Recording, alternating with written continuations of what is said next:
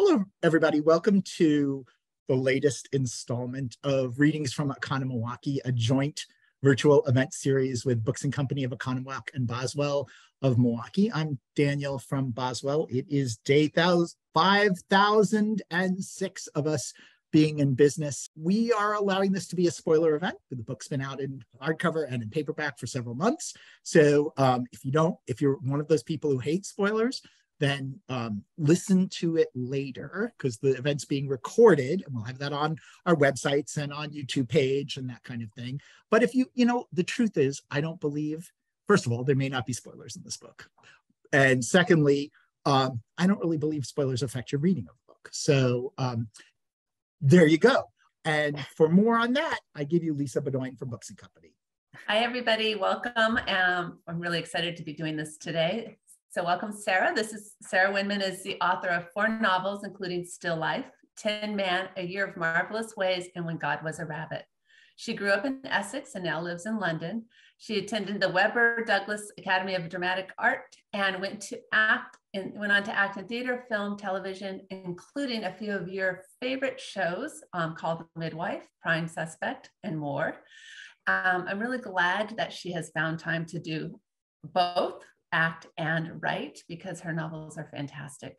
So welcome, Sarah. You want to give us a little flavor of the book too and just get us started? Oh my goodness. Right now. Hello, Lisa. Yes. Hi, Daniel. How everybody is joined. Are we going straight into a reading? Well, we could chat a little. To open it up with a little. If you feel like you'd rather do it later. Let's chat a little. So yeah, let's do that. Let's chat a little. So of course we're going to chat about the book because we chatted about everything else before you went on. So what was the inspiration for the book? A classic question that doesn't even show that I even read the book. But I'm just going to say I read it and I still want to know. Yeah. Okay. The flood was the inspiration. So when I found out about the flood, everybody says, when does a story come to you? So I was in Florence in 2015 because I'd just done a very basic Renaissance art course at the National Gallery. And then I had this little bit of time. And so I went in January to Florence, which is a very good time to go because it's empty. And I was sitting in a restaurant and I saw these paintings on the photographs on the wall of the city underwater. And I just couldn't quite get my head around it because in my lifetime, I didn't know this at all. And then I started to talk to the owner and he brought out some books. But the story didn't get to me then. So then I walked around the city and he told me about these markers that were there and it showed the height of the water. And I thought, wow, this is incredible. And, what actually happened to the city. But then the story still hadn't got to me. And then I started to hear about the young men and women predominantly who came from all over the world to help clean up. And then I started to get interested because what was clear was it was 1966 and these young people would have been the children of the war generation. And of course, what had happened during that time was there was this democratization of Europe. They were wanting people to travel. They were wanting it. They were wanting Europe to heal. They were encouraging young people to travel. And suddenly the gesture seemed so much more than it was. It was about healing on so many levels. And it was about love on so many levels. And that they would come and they would clean up these artworks. But it wasn't just that. People were focusing on the art. But it was also about them going and picking up medicines for the older people, giving them piggybacks through the streets. It was such a generous act. And some of these young people, they fell in love. It's the 60s. You see photographs of them and they look covered in mud and their eyes are glazed and they were standing by braziers or drinking and eating at trestle tables. And you just go, oh yeah, I know this feeling. This is the feeling when a story comes to you. And so that was the central point. And then because I'd thought about that and knowing about this war generation, then I knew that the starting point would probably have been the war. was it, now we think when a disaster happens and we send in and people volunteer for the Red Cross and Doctors Without Borders and all kinds of things like that. But I guess a lot of that sort of happened after this, the real mobilization for disasters. I hadn't thought of that. I mean, maybe it did. Maybe the accessibility of being able to travel easier to get to places. The world of opening up of plane travel where an everyday person could say, I'm going to go there and help. Yeah, altruism, having the time and the space for some people to do that instead of locked into long careers, that my parents or my grandparents certainly would have had. It wouldn't have crossed my grandparents' minds at all. He was working class, he was in a factory. That's what happened. So I'm sure you're absolutely right that there was something about the 60s that opened up that kind of generosity, that spirit of adventure, and wanting to help and wanting to leave a mark. Yeah. I mean, I think a lot about, when I was thinking about that, I was thinking about Katrina, Hurricane Katrina in New Orleans in the United States, and how many people went down there and wound up settling there. And I guess in some ways, New Orleans is like our Tuscany. Yeah. In that it has a romantic-ness to it. There's poor people, just like in this book, and working class, but there is still this sort of romanticism of the culture. There is a romanticism. And I think what it also shows us is the ordinary man and woman who actually live there. And it made me ponder very much at when do, let's call it the artisanal working class, move out of a city, because there's always a time when they're forced out. And it's very clear that the start of the artisanal working class moving from Florence was the flood. And of course, it's owned by, a lot of central Florence is owned by American universities. So NYU has a campus north of the city, Syracuse has a campus north of the city. You come to April and spring break, it's Americans, students and their families are there. And so a lot of the property was brought up in those sort of subsequent years. And I think it's always very interesting is to see that kind of gentrification that happens in certain disasters, that sometimes things are promised, that people can come back to their homes and people can come back and stay, but they don't. Wow. I read that you were also, when you were thinking about this, it was right in the height of Brexit, and how that the two really sort of what happened before and what was happening now kind of spurred on that feeling. You want to talk a little bit about that? Because I thought that was really interesting. Well, I think so. I mean, so we had Brexit. So I was working on something. So 2015, I kind of had the story was there, but I had Tin Man to write. So I knew that was happening. And then in between, after Tin Man and I starting, Brexit had happened, which was a disaster for this country and has proven to be a disaster for this country and everything that has happened since. But let's put that aside. What it did with the manipulation of the press, especially, and this very right-wing government that we had, one of the things that it was stoking was this divisiveness of society and fracturing and really making it about, the in and the out, remaining or leaving. And whilst everybody was really at loggerheads, they, in that kind of distraction, were doing whatever they needed to do in order to pass this. What that did to me was, it was the start. It wasn't the start. They'd been doing this for a long time, but you could see that heavy weight of manipulation and an anti-European rhetoric, an anti-other rhetoric, because you can't just have anti-one thing. These isms are all connected. So, it was there, and they were enjoying themselves. And I just felt very bogged down by it, really. And I thought, well, what do I really want to do? I need something else. I certainly need to recharge, because we've got these people in for a long time. And I'm going to burn out if I don't have some kind of other focus or other energy around me. And so I thought, well, I suppose the phrase I've used was, what about using joy as an act of resistance? Because the one thing about fracturing of society is to make people as depressed and as defeated as possible so they don't take to the streets. So let's bring joy into it. And also by then I was thinking, you know, my politics are very clear. I am pro-European. I'm going to write a pro-European novel.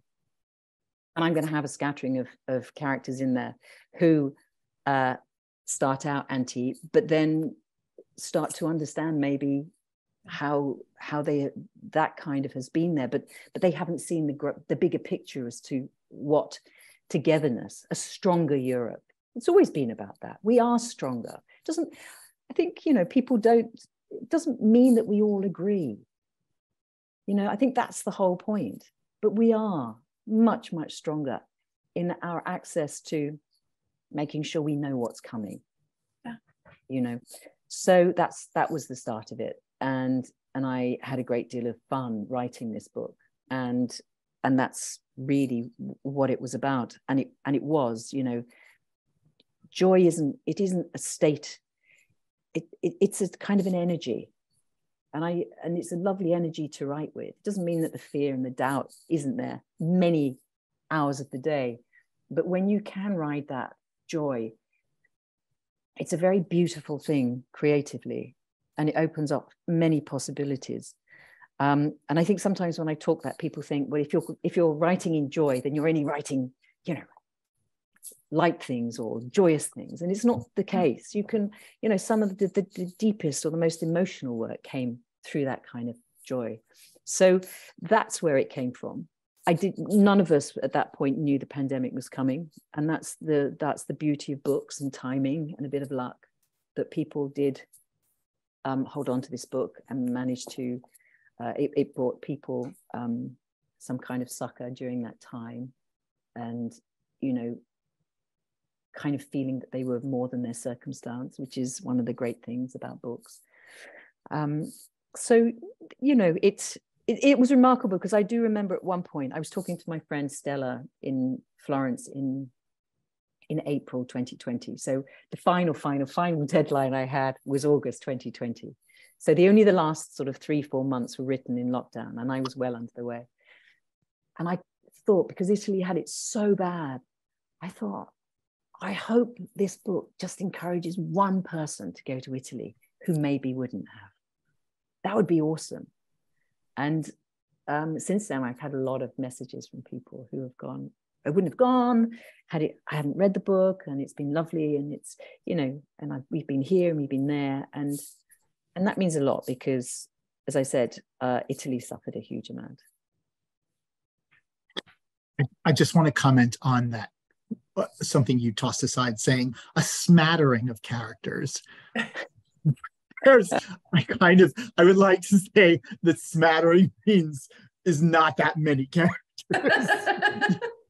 Yeah, there's quite a few. Have a lot of characters, and many of them go through that wonderful transformation you're talking about.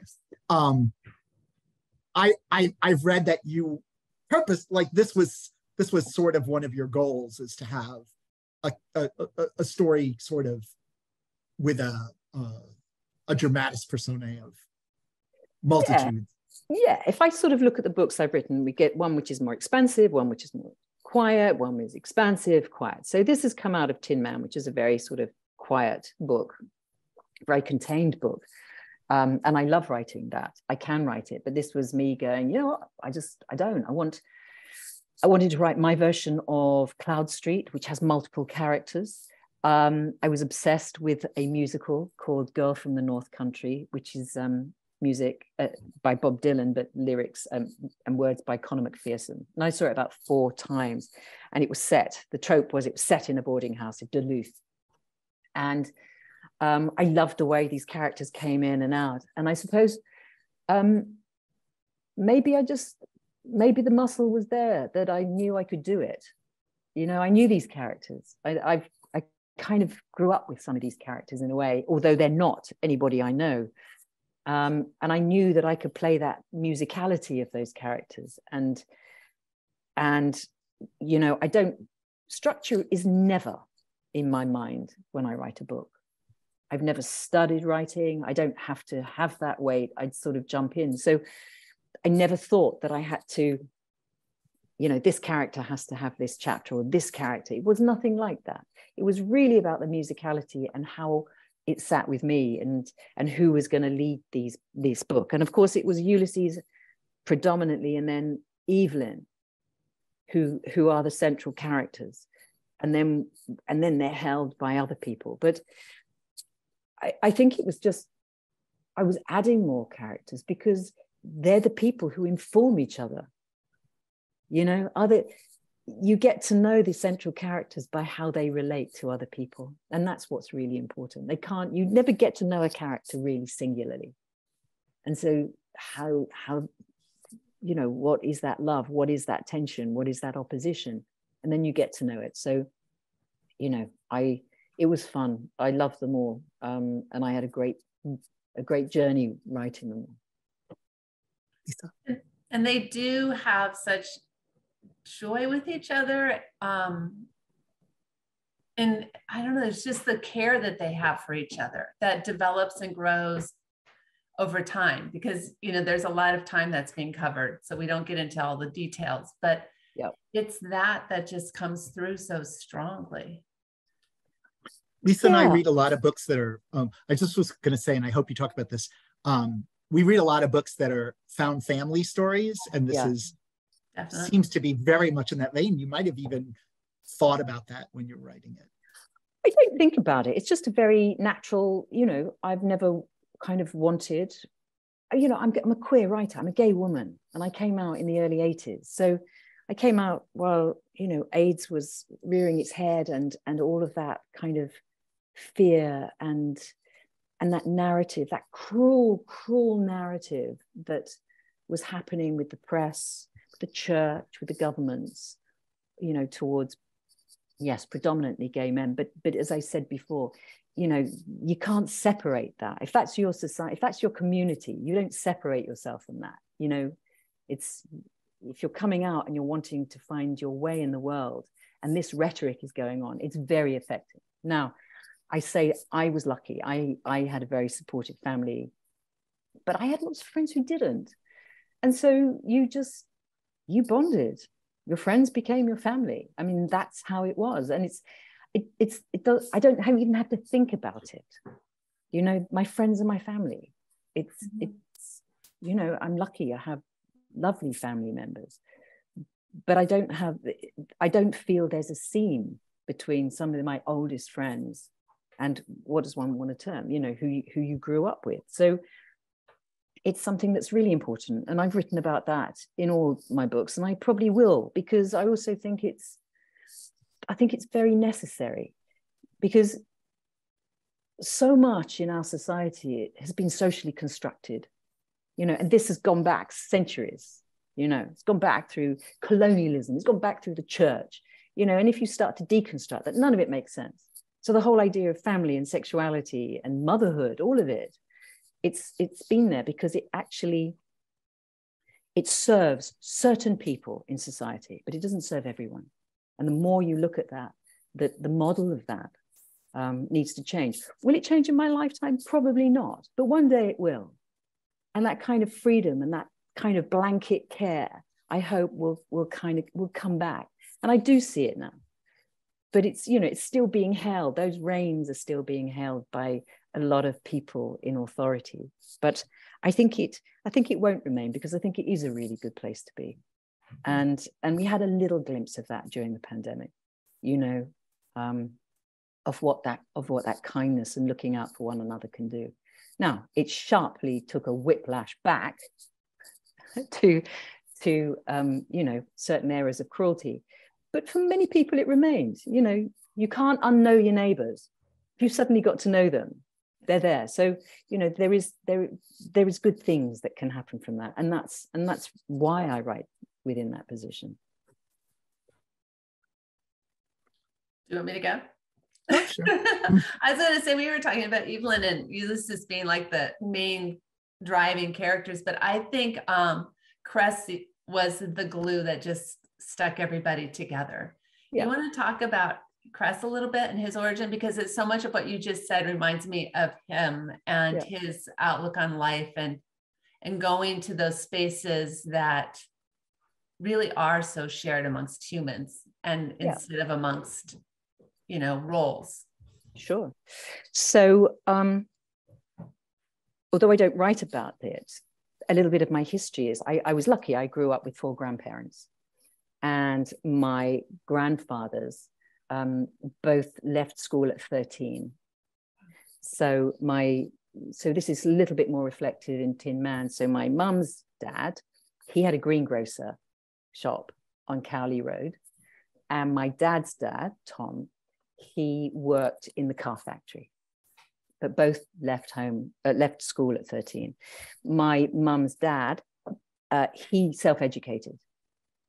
And he kept reading. He was a big reader and very quiet, very perceptive, very wise man, even though he probably didn't go further than sort of 4 square miles from where he was born. My grandfather, Tom, he didn't. Shortly before he died, we had conversations, and he said, I felt stupid a lot of my life, most of my life. And one of the things that was so important to him, as far as education went, and this is very much with a lot of working class people of the period, when he went to war, he would never have traveled had he not gone to war. So on one side, you have the horror of what these, as I say again, predominantly young men had to confront and were forced to do. And on the other side, some of it was the best time of their lives, as far as an experiential education. And between those 2 men is Cress. Added to that, what was very important as this book went along was, so I'm repositioning the gay narrative. So I'm saying this story is about joy. This is about how I think the world and society can be. And it's not something that is so far and so far away. It's very reachable. One of the things that I suppose we talk about within feminist politics, it seems to be so much about women talking about what we need to do, what we need to do. One of the things we need is we need good men. Mm-hmm. That's what we need. We need good men who enter this sphere. And the sphere that they need to enter is the feminine space. And this is non-gendered. This is an energy. And it's about listening, and it's about creativity, and it's about responding and nurturing. And 2 things which are very important about that space is cherishing the earth and cherishing matter. And one could then take the word matter as meaning mother, and we could take that even further and say women, because how we treat the earth is how we treat women. And when one changes, it'll all change. And so what I wanted this book to be, I wanted it to be full of good men. And Cressy he is showing all the men in this book how you walk into this feminine space and how you live well in this feminine space. And so he's understanding about conversing with nature. That's not magic realism. That's just an old man who really, really does believe that if he quietens down and he allows his feet to touch the earth, he knows the secrets of what it can be. And there again, you know, when he's so eager he's looking up, 1968, the 24th of December, and he wants to see the Apollo rocket up there. And then while he's looking up, they're looking down. And of course, the first color photograph of the Earth was taken, Earthrise. And I feel really moved about that photograph. And actually it was taken with a Hasselblad camera. So there William Anders is, and they've just basically turned a corner and they've seen the Earth going up from the moon. And he's like, I don't have a camera. And he reaches for his camera and he realizes he hasn't got any film.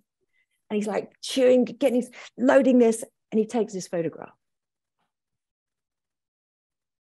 And it's iconic because it's in color. And we see this incredible, beautiful home that we have. And so a man took that photograph, and Cressy is he holds this as being the answer, and it is the answer. The purity of this photograph, the beauty of our home is the answer. And of course, it's in direct opposition to what we know today. But until we have good men in these spaces of power, nothing is going to change. Nothing will change. And that's why I think I will continue to write these stories about good men, because I want these men to come on board and realize how incredible their life would be if they enter this space. Mm-hmm. They don't actually have to give up that much. And what they will be giving up is something that is actually quite damaging for them, because there is this kind of space that will be really good, you know. I'm talking, you know, for everyone, not necessarily a gender thing. But so that's really Cressy, what Cressy is representing, and actually who Cressy is as a man. And, you know, Cressy loved his mum. Cressy genuinely loved his mum and saw her struggle and wanted to do it differently. I was wondering, one of the other things that seems to tie a lot of characters and help with their growth is not necessarily visual arts, but the arts in general. It's like almost every character has some sort of way to express that artistic voice. Yeah. And you haven't talked a little about that, but I assume that's an important part of the equation as well for you. It is because, you know, the arts have sort of been this kind of arena for the middle classes, which is just nonsense, but because of money, because of all of those kind of things, but it's there for everyone. And that's one of the things that Evelyn is saying. What privilege does, she says, you know, one of the responsibilities of privilege is that you raise other people up. That's what you have to do. It's a responsibility. I've said it before. It's a responsibility of wealth. You know, wealth is often, you know, wasted on the wealthy, because there is responsibility with all of those things. And what the arts can do. And recently we had there's going to be something like an arts bank or a theatre bank in this country. I don't know the details of it, but somebody was saying, okay, we've got food banks because people are starving. We have heat banks, warm banks, places that people can go, because in this country, people can't afford their heating anymore. You know, that's what's happened. So they need to go somewhere. And somebody's coming up with, actually, we also need places art spaces where people can go who can't afford it, because it's also part of nourishing. It's so important to nourish the soul. And this conversation never comes in, because usually it's like, oh, you know, you think people should go to the theatre, or shouldn't they eat? And you go, these aren't in direct opposition. Right. You know, that's not what this is. That's not the question. People should have access. They need this, because it can bring about, number one, it can bring about just an immense amount of joy, but it can also shine a light on other things in life. It can make people feel less alone. It can show a response. It can move people. It can, you know, and I'm talking this about music and theatre and paintings. It's not about having to go into these spaces with great knowledge about a composer or an artist. It really is, as I write with Evelyn, it is about response. How do you move? How are you moved? And if you're not, that's okay too. But it's part of access to beauty. It's part of access to us being human beings, because that's what we've always done. We've always held something in our hands. We've always crafted something. Mm-hmm. We've always offered up something to the next person. And it comes with great value. And I think it's just that value is often diminished in times of such hardship, because obviously people just need to get by. But it needs, the access to it needs to be there. And one of the things that I feel very strongly about, certainly in state education, is how the access to the arts is now being hugely diminished. Some schools here, we don't have libraries. There's no arts curriculum at all happening. We had a recent education minister, Nicky Morgan, who said anyone who wants to go and study art or humanities will be held back in life. This is our recent government. You know, one day there's going to be many people who will live in a kind of a post-work world because their jobs won't exist. I think it would be really nice if they feel that they're at places that they could go that would still give purpose, would still give them kind of a richness of life. As I said, you know, education, thinking that, you know, you are more than your circumstances, which for many people at the moment is dire, or just somewhere you could laugh, you know, something other than where you are now. And that's what I write about. And what I feel I want to is the accessibility of that. You know, not the hierarchy of art. I think it should be for everybody. And that's what I write. You know, I spend probably half the time when I've written a book crafting a book so that it's readable, which in kind of big literature terms, you know, people don't like that word. I want everybody to be able to read it. And within that, maybe I'm offering something up that they hadn't thought about, but I want it to be readable and I want it to be beautiful. And I want things to be there that maybe some people hadn't thought about. And they might not think about it again. That's irrelevant. I'm not trying to change the world here. But it's, you know, I really don't like people being excluded from these spaces. And I've been in 2 spaces. So I've been in literature and I've been in acting. And I live with a partner who's been in the visual arts. And I know how excluding these spaces can be. And there's no need for them to be like that. You know, they should be for everybody.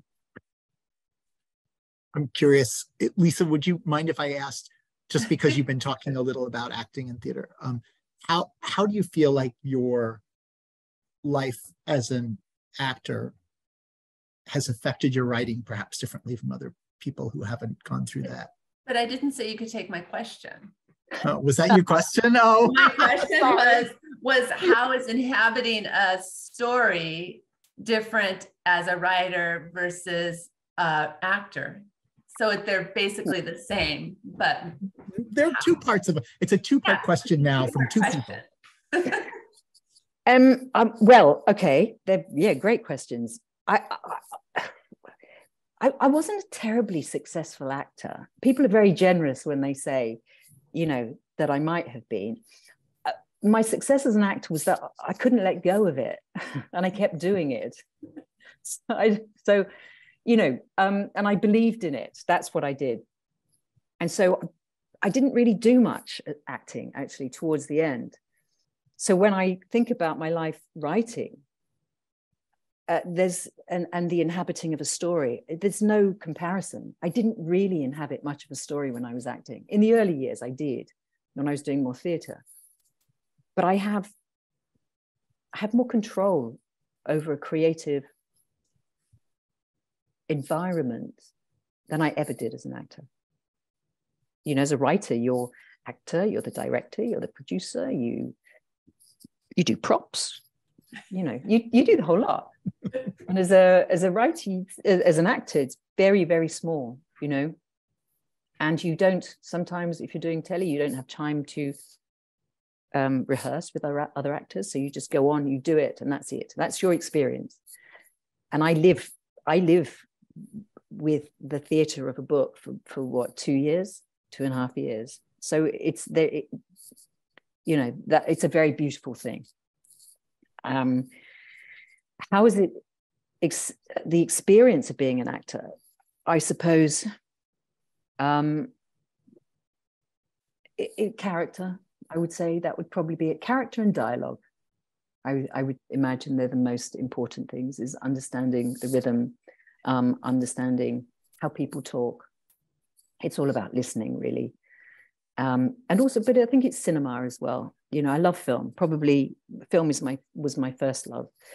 Even though I'm not particularly brilliantly educated around all the old films, it's what makes me incredibly excited. And so when I'm writing a book, I do write it with kind of film cuts, or I might have an establishing shot, and then I'll kind of weave a camera and think about a 2-shot, or focusing on a glass being upended. And I like that kind of play. So I suppose I have that access, that other access of knowing that I can do that. I can't remember if I answered the question. Is there another part to the question? Well, and one of my booksellers says this book, it feels like a movie. The first part of the movie is in black and white, and then they get to Italy and suddenly it's in color. And he said, I kept reading it as scenes. So he'll be thrilled to know that that's how you were envisioning it, because he's a huge movie watcher. So yeah, I think so. Yeah. I mean, I do like that. And I often think, I say to people, you know, just if you're stuck with a book, just go and see a film. Less so television, because it's a smaller screen and you know, it's distracted, you're at home. But go to the cinema and see how a story is moved along and how little you need sometimes. If it's already established, you can make a big jump, you know. The reader will go with you for sure. If the first part is, you know, or you've established a kind of a robust character. Lisa, you get another question because I interrupted you. You didn't interrupt me. No. But I wanted to go back to the way you were talking about art, because Daniel and I were talking a little bit about this. It was just exciting for me to have characters talk about art in such a pure joy, experiential way instead of such an academic way, but not separate the validity of an academic approach with the pure, just responsive approach and the necessity of viewing art. And it was so refreshing to see that in a book and to see it coming from both a male and a female character, because we don't see that very often. And then the influence it had on Ulysses to grow into that space and create a life where it's about what we do every day, the way we present our meals, the way we present ourselves to friends, the way we care for each other, how that becomes an art in itself. It is. Exactly. I think it's great that you picked up on that. I mean, so much about this book is about opportunity. You know, so was Tin Man. I like to write about opportunity and people having that and what you do with it. And so, you know, we have in the epigraph the Baedeker, which is a slightly tongue-in-cheek, but so it says, one of the primary objects of the enlightened traveler in Italy is usually to form some acquaintance with its treasures of art. Even those whose usual avocations are of the most prosaic nature unconsciously become admirers of poetry and art in Italy. And I took that as, can you be changed by going somewhere or being in an environment of beauty? How will it change you? How will it change your outlook? Can it change your outlook? You know, there was a period of time, sort of in late Victorian, when they started to build kind of different kind of council housing or social housing here, that they were quite aspirational, because even then they had this idea that if it was a beautiful home, people would react differently to their circumstance. And I think it is an interesting point of view that if you're surrounded by something and you see it every day and you see how the light falls on buildings, what does that do to the eye and the brain? You know, how it is taken in. What does it do to your mood? Does it? You know, it's a question mark. I would say, my feeling, it changes, not for everybody. And I knew how I wanted to write about art. And I've read some which has not been so good, and I've read others that as I said, I felt was excluded or is excluding of people. So I knew where I wanted to place it. And I knew what I knew, but I didn't think that was enough, because probably what I knew is what a lot of readers knew. You know, it's not my big subject. I know what I respond to, but it's not my great education. So I needed somebody who was going to be it. And that was my chance meeting, because that's another question I'm often asked. Did you have a chance meeting? And I did have a chance meeting, and it happened at an acupuncture session with somebody who I don't usually have acupuncture with, but she was Italian. And I often don't share during these moments, but she was sticking needles in. And she goes, "How are you doing with your book, Sarah?" I went, "Awful." And I don't. I say, "It's awful." I mean, who would write an art historian and know nothing about art? And Florence, I said, "I don't know what I'm doing." She goes, "Well, what if you could have anything?" I went, "Oh, that's so easy." And she's sticking the needles in. I went, she would have been somebody who was art historian, went to Florence during the flood, stayed there, Anglo-American, so, you know, English speaker, who's still practicing. That, that would be amazing for me. And she goes, hold on a minute. And she got her phone out and she's like sticking needles in it, and then you hear bing. And she goes, oh, okay. And then she needles in, bing. And she goes, okay, Sarah, tonight you're going to have an email. I went, oh, okay, great. That night I went home and I had an email, and somebody said, I found you somebody. She's in her 70s. She went to Florence during the flood. She's Anglo-American. She's still there, and she's waiting to meet you. And I was flying to Florence the next day, and I phoned her, and her name is Stella Rudolph. And she said, come and see me, come and see me. I said, all right, all right. And I really wanted her to like me. So I went to the off license, or the bottle shop, and I got bubbles and red and white wine. And then I later knew in our friendship that she liked something called Rosato Frizzante, which is like fizzy rosé, and I didn't get that. But anyway, Rudolph was one of the great art historians. She was married to a great one, Gian Lorenzo Malini, who she was married to, who died, I don't know, 18 years before.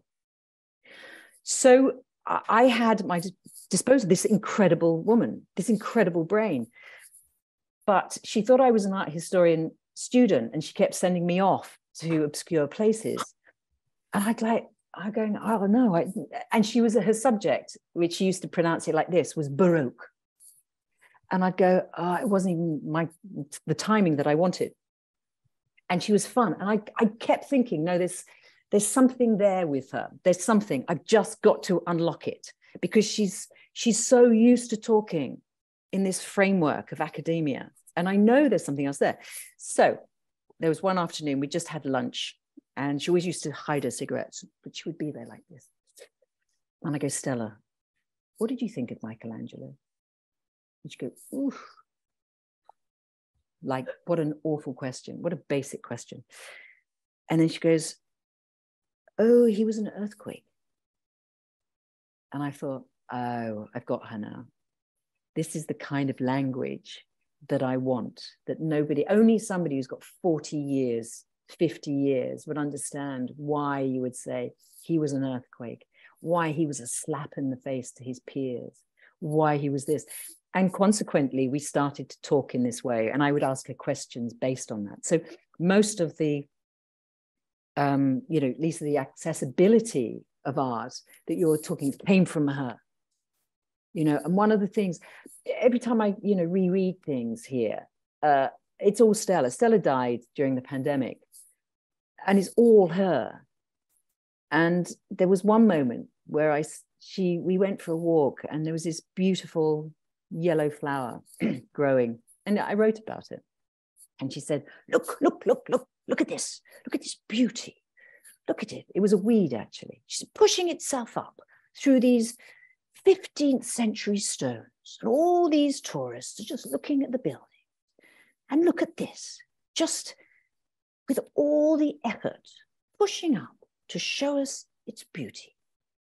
And I said, so Stella, what is it? Art versus nature. Oh, well, with art, my mind is taxed. Always, my brain is always thinking. But with nature, I just look down, and it requires nothing more than to be appreciated. And that was her. And she had this amazing way of giving me what I wanted, and I could weave. I mean, I had to weave because she talked very quickly, and half the notes I couldn't understand. But it was this lovely mix of kind of academic, but also very, accessible. And so I was very lucky to kind of have her really to guide me in that way. I just want to say that I have to tell one of the people in our book club who said almost exactly what you said about opportunity and taking opportunity. And perhaps it slaps us in the face with some of the wagers that happen in the book successfully. But she basically gave the speech. She's like, every character is given an opportunity, and it's all about whether they take the opportunity or not. Yeah. Yeah, and definitely clearly in there. I wanted to tell you that I'm always interested in through lines, and I love that you're talking about the connections between Tin Man and this book. I sort of saw it in there's a sort of a triangle at the center of both of the stories, and I also love the way you're talking about art, because one of the things a lot of artists say that writers don't always feel is that art is only complete when the viewer sees it, art is a conversation between the creator and the viewer. And I feel like writing is like that too. And we had a conversation in our book club about who was Ulysses' love of his life. And was it, he had several people that didn't quite work out, but who was that? Lisa feels like she solved the problem. But I want to hear. Well, I don't, because I also went home afterwards, and the way you looked at me, and I was like, I came home and I was like, oh yeah, that was really stupid. I should have known. No. Oh yes. But I was just, because that's what I was talking about. It's just that he, what did I say? I didn't record that. I don't remember, because we were going back and forth. We were trying to decide if he was holding out for Darnley, or if he just hadn't found the right person, or if it was just him being the person that was taking everybody in, Or I mean, and there's definitely an interpretation from readers that Peg is, that it's just the circumstances are never right, but that Peg was love and was his love. So we want to know, I think we know what the answer is because of what you've said about the book before, but we'd love for you to talk about that and how you've dealt with people not always agreeing with you about what you were trying to say. But I think that's it. But once a book goes out, it becomes the reader's book. So who is the love of his life? I don't always think that we have one love of our life. I think that's the point. I think it's a very romantic notion. And I think people become the love of that part of their life, or that is the love of that part of our life. Some people have it and it runs all the way through. But for me, Darnley was a love of his life during wartime. He hadn't experienced that before. He hadn't experienced an attraction to men, in a man in that way before. But I think it also came back to somebody who just loved him, a man who loved him and who educated him and took him on the most incredible journeys, and also what wartime does and did.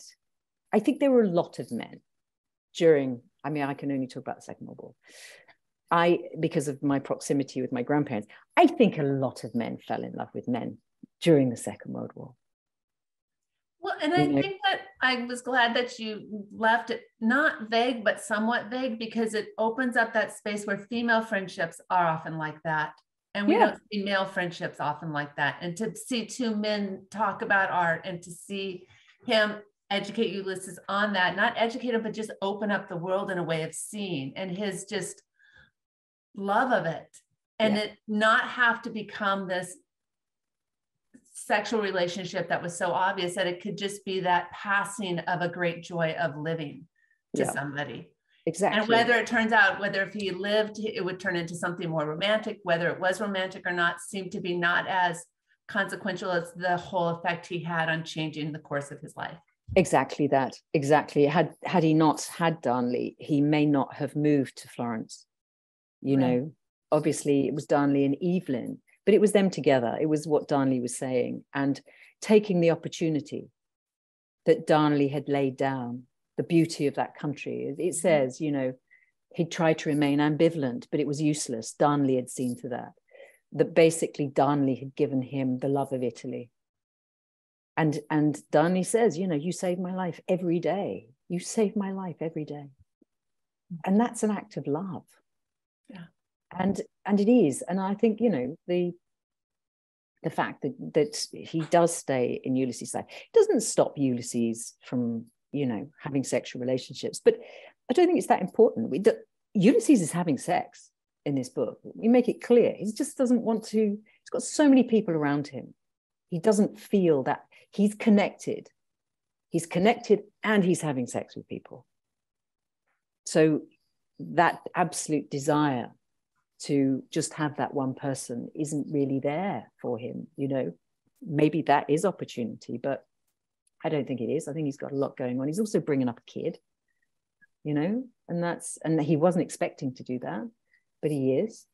You know, there's many reasons that have allowed him to be fulfilled in a way that maybe society maybe deem isn't successful. You know, it was one of the things that we talked about within the ending of the book. How do we do it? And I said, you know, because there was a talk that, but he doesn't have anyone. And I said, but it's okay. He has loads of people. Yes, everyone. Yeah. You know, and that's it. So I do believe had Darnley lived, they would have had an opportunity of something together. You know, I do believe that he wouldn't have shied away from that. But it's very clear that he's not like that. When Massimo kind of comes out to him, it's like, I hope he's good to you. There's no edge to Ulysses around that. You know, I think he's very free, and the way he, you know, kid Alice, you know, it's nothing is a surprise for him. It's just, you just love. And I think that's true. If you've been in a kind of the arena of war, then it is about life, and it's about living, and it's about loving, and everything else is pretty extraneous. We're never going to get through all my questions, but I'm just like, oh crap. Go on longer. I want you to know that you got me. I had read about sort of the little connections to Room with a View, so I actually read Room with a View after this. Right. I don't have that much, like, I don't feel like it changed my dynamic of the book, and I was like, I like Still Life better, which is a very odd thing to say. But I'm curious that you there were some there you did use it a little as I wouldn't say it's an homage or anything like that, but you did use it a little as a jumping off point. Of course. So I didn't, you know, I had no intention of writing a novel about Florence. I didn't want to write I didn't know Florence. I hadn't really been to Florence. I didn't, you know, what am I going to do? There's been so many books written about Florence, really good ones. Why am I doing this? What can I offer? What is going to interest me? You know, and part of all the research, one of the things, so if we go back into, I think it was 1984, the film A Room with a View, which is, I came to that before the book, just slightly, about a year, maybe less. But my acting agent at the time had about 3 major stars in that film. So whenever I was with Julian, he would put music on, he would put Puccini on and smoke a cigar and drink lots of Italian wine and weep, you know, because that was what was really important. So I knew this film very well. Now, it's a very different beast to the book. You know, the book is about social commentary, about Englishness, about middle class. It's about disparagement of lower classes. It's about who has the right to comment on art. And I love that. And that's what I was kind of taking in to my book. Whereas the film is very much about the romance of this, and it does it really well. But the darker aspects remain in the book. But I just, you know, the more I was reading about this book, and then I realized that there was a pensione. So in the book, it's Bertolini, but in real life, it was Pensione Simi. And then I started to read Furbank, so his biography, but also volume 1 of his letters he edited that Forster wrote back to people. And in the beginning of this, this volume 1 was all the letters he wrote, or a lot of them, when he was on. So when he left Cambridge, so in 19, he went on a year-long holiday with his mother. And so I love this idea that he ends up in this sort of middle-class English pensione run by a Cockney, and it was run by a Cockney. And so I'm getting this, you know, the precedent. I can have my lot set up a boarding house because it's been done. And I've heard that it was done. The more I read, there were these like little pockets of houses. There's a lot of English people a lot of English in Tuscany over the centuries. And then it was like more what ifs. Well, what if Evelyn met him? What about a concept that Evelyn, as a young woman, is having the best sex of her life with a maid, and Forster is closeted and wouldn't lose his virginity until he was 37, actually. And what if we reposition that narrative? And what if we just write it as a very, sexually aware book in a way that Forster could never do? What if we do that? What if we just say, thanks, Morgan, I'm running with it in a way that you couldn't, as my freedom as a gay writer, which is what I can do. And then what if Evelyn says some of the lines that he takes and writes down in A Room with a View? I mean, you'd really have to know Room with a View to know that was going on. But again, I had fun with it. So that's really where that came about. So that's where the ghost hangs over this book. But then we look into Forster even more. Forster was all about interconnectedness. The epigraph. Howard's End. Thank you. Only connect. And this only connect business is, so he was president of Cambridge Humanist Society up until his death in 1970. So he was a humanist. He was very interested in the connection within a wider sphere, society, but also in human beings, the light and the dark, what is in opposition, sacred and the profane, the educated versus the not, life of the spirit, life of the body. And these things do move around in his books. And that's what I started to sort of bring in a little bit more and weave through it. And so, yes, that end bit was just a fun thing to write for myself, really. All right, I'm going to just go on. So I'm giving it to Lisa. Well, if you have one more. Well, I promised we would do something structural or something to do with the end. And so one of the things that my book club talked about, Lisa and I talked about, was your decision about ending the book with Evelyn. Color. Anytime I say color, it has a U in it today. I just want you to know. And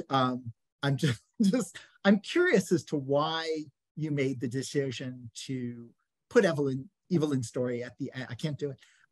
Put at the end instead of somewhere closer, interspersed through the story. People did ask me that. So during the editing, we talked about it. For me, what we have Evelyn to start with as an older woman, and then she's a young woman at the end. Because I think with women especially, when you see them old, we don't ever see them young. With men, it's different, but I think predominantly with women. And I wanted people to see her young. I wanted people to see her sexual. I wanted people to understand what her journey was in the way that she's educating people. She was educated by this poet. And then I did. I talked about this, whether we should bring it forward. And this is where I learned a huge amount about editing and when something maybe doesn't sit right. So I did move it. I moved it myself and it didn't work because there is a paragraph about beauty and life, and it's still life in all its beauty and complexity. It's that one, Sunday is a mere loneliness. And it hooks onto the end of that scene. And that to me is an end. I couldn't separate those things. So when I was first working on it, and a couple of people going, look, I'm not sure because we're coming to the end and then you're asking the reader for another, 90 pages. And I'm going, well, I would do it. I don't ask the reader to do anything I wouldn't do. So I'm never going to worry about that. But what I realized is that it might not be that is wrong. It might be the lead up to that, which is wrong. And it was wrong because what I'd done, the lead up to that, so we had this birthday, the lead up to that was already dipping down to the end of the book. And then, of course, you're asking your reader to read 9. It didn't work. So it wasn't that it was in the wrong place. It was the run up to it was wrong. And it had to be joyous. So it wasn't dipping down. It needed to go up. Yeah. And that's what it is. And I've learned so much in that sort of editing process that some things were not sitting right. And it's very easy to say that's not right, but you know in your heart it is. But you go, actually, no, it was the wrong. I'm building it up. It's like the gag, isn't it? It's like the joke. You know, the punchline is falling flat. Why is the punchline falling flat? Because you haven't got the steps up to it. So you might know that this has to be there, but you've got to get the steps right. And then we talked about, so it was ending, actually. And that was the big discussion. Okay, if you're going to keep it, we need to end on something different. And that's when we ended on Evelyn and Ulysses going to the graveyard, because there was a big discussion that Ulysses had to have somebody at the end. Yeah. And we needed to round up, and we need to give him something. And I said, well, we've got those two. We've got Darnley and we've got Evelyn. And Evelyn is a mother. Evelyn is so important to him, you know, especially for a young man, because, you know, this young man lost his parents very young, lost them before he went to war. And I think this is what we're forgetting. We're also forgetting the parental relationship with Cress and with Evelyn. So, you know, he's got his work cut out as well. But these things are, you know, I find working with editors fascinating. You know, I don't have a solipsistic view necessarily. I love collaboration, but I also like working it out when it's not working. So somebody here is saying it's not working, and you're going, I know it's going to work. I know it's working. So why isn't it? Why are people saying? So let's really like be forensic. It's not about being precious, but sometimes in your guts, you just know, but you just got to work out. Maybe it's, you know, I haven't presented it in the right way. Lisa, you can do one more question, because like I said, I have 17 more. I wanted to ask about being edited in the United States and Great Britain, because we love Sally Kim, and yeah, Sally's brilliant. Yeah, anything she tells me to read, I will read. We loved the coincidence and the missed coincidences in the story. Oh yes, my gosh, yes, where they just weren't right in the same place at the right time. We love that. And it talks about how the ending wasn't, and the lead up wasn't quite in the right place at the right time. It was all through the book in that way. Yeah. I don't really have more questions. I can just sit and gush for more. That's you know, if you have a very specific, I want to know about the globe making, because I love that aspect of it. And we haven't really talked about that. And in other interviews, I haven't seen it, but why globe making? I mean, that's a real quick, yeah, because I love it. Yeah. It was practical things. So I have done some writing in the past for a blog called Spitalfield's Life. And it's written by the gentle author, and it's a beautiful blog. And one of his posts was on a man called Peter Bellaby. And Peter, ages ago, wanted to give his dad a handmade globe for his 80th birthday. And he couldn't find one. They were all mass produced. So he thought, I'm going to make one. And he went through the old process of making a globe. So he managed to get half spheres. I think they were plastic, but he got half spheres, and he learned how to do it with plaster of Paris. And then he learned how to put the gauze on. A little bit different, because he had a computer and you could print out the world. You can print the gauze out anyway, you could get them. So, but he did it. I think he said his dad got it like on his 85th birthday. It took a long time, but he did it. And everyone who saw this globe said, it's absolutely amazing. It's amazing. Can I have one? Anyway, he's got a factory in Stoke Newington now, multi-million-pound turnover of handmade globes. And I spent the afternoon with him, and it's beautiful. And it's something about painting a globe. Again, it's the image of the William Anders and the earth. There's something so precious about, you know, this earth, this home. So of course he would nurture it. Yeah. Also, remember, I mean, there's lots of practicalities here. Ulysses can't speak Italian, and he needs a purpose and he needs a job. And so it had to be something that he could do by himself.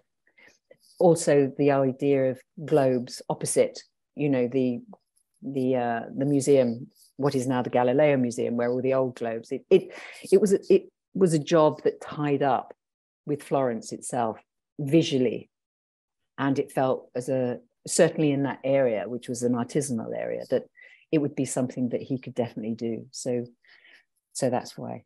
It's also it also ties into something Sally had phrased it as a question, but I think it's a nice coda where she wrote from your book, the scale of man spatially is about midway between the atom and the star. And it feels like a globe is a perfect.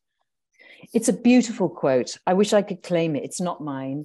It's by a man. It was by a man called A.S. Eddington in a book he wrote called Stars and Atoms. And I use it. Cressy uses it in this book. And it's just fabulous. I mean, Eddington then goes on and, you know, adds to it. But basically, the real midway point is a hippopotamus, apparently. Again, I can't claim it. I would love to claim it, but I can't. But these ideas, and they're probably in the 50s, maybe earlier than that. We've sort of made such great headway scientifically that sometimes when you go back to these old books, there's a poetry and an innocence, knowing what we now know. Yes. Do you have one more question, Daniel? No, I'm passing it to you. You can close things out. I will close things out. What have you been reading that you've loved lately? Oh my goodness. Oh, I loved Isabel Colgate. I loved Orlando King. I really liked that. That was 3 books in one. And yeah, I mean, I actually haven't been reading a great deal because I'm researching and I'm sort of shutting all that down while I'm, Is it a little book or a big book? It's about that big. That's a good sized book. I loved it. And I also loved O Caledonia by Elspeth Barker, which I thought was terrific. Both of them, both are just, there was a robust, 2 women writers, this kind of muscularity of writing that is quite rare. Again, you know, it's their own structure again, which I think is quite rare. So I've loved reading that. And then I've been reading a lot of Jan Morris. So, you know, travel writing.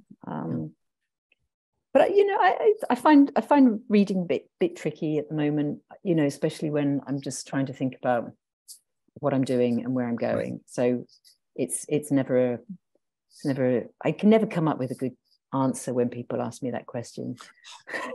You know, I can't wow you. It's like sort of a bit dull. Wowed really. us. No, I think those are good answers. You're fine. Yeah. Passed.